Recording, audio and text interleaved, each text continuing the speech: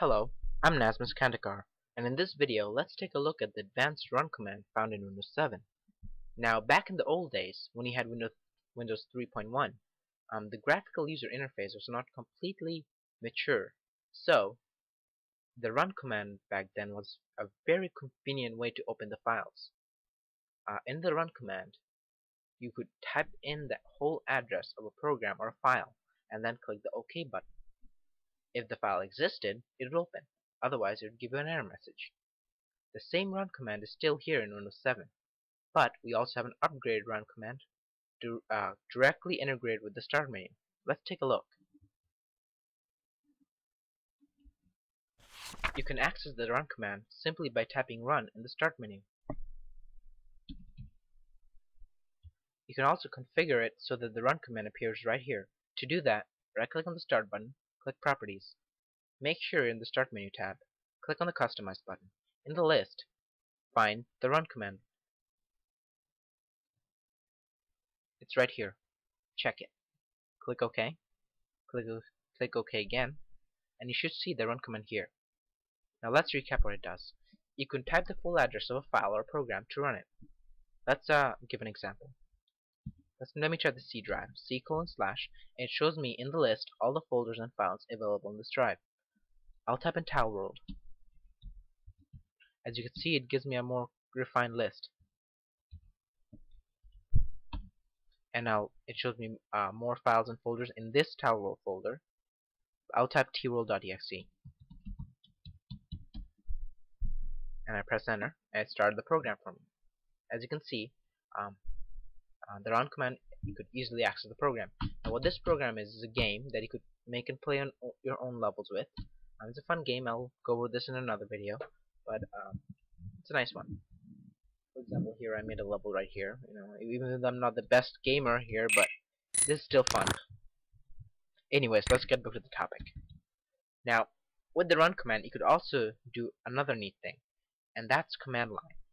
And you know what? If you don't know what command line is, it's something that it's a nice thing that'll allow you to tell the program how it should run before running it.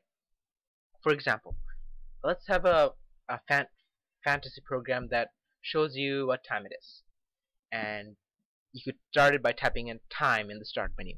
But if you want to know what time it is in Australia, you could have done time and then space, type in Australia as the command line. Now each program will have its own command line, and you might have to check that their help file for your programs to see what command line works for those programs. Now I'm gonna work with the same program here. It remembers what I last typed, and I'm gonna type this command line --F. Now for this program, this command line means it'll run in full screen mode. Boom. And the video might be a little cut in this recording because I'm not full screen recording here, but you'll still be able to see part of the game I'm playing. As you can see, the game is in full screen mode and it's fun. I'm still playing, but it's more awesome experience because I'm in full screen mode. Anyways, as you see here, you can see the basic concept of a command line. There could be multiple command lines, and of course some programs do not accept command lines. Depends on what program you use. And again, you want to check your help file for that program. Now this is what the run command is good for, typing in command lines. Now one last thing I want to show you is that Windows 7 and Vista has a run command built into the start menu. Now what I mean is that you could think of this search box right here as the run command. Now just type in as you would in the run command. Let's type in C:/, and you could see it shows me all the folders and files with a graphical representation. I could simply click him to start it, or I could go on further by typing TileWorld. Oops.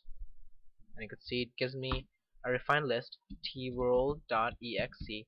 I could also type in the command line here too. So this is exactly what the run command is. Same thing. Whee! Okay, anyways. And one last thing about the run command is actually it understands Windows has some specific keywords built in. They'll do something. They'll open up some Windows features. For example, in run, you could type in dxdiag, dxdiag, and it'll know you want to open the DirectX dialog box.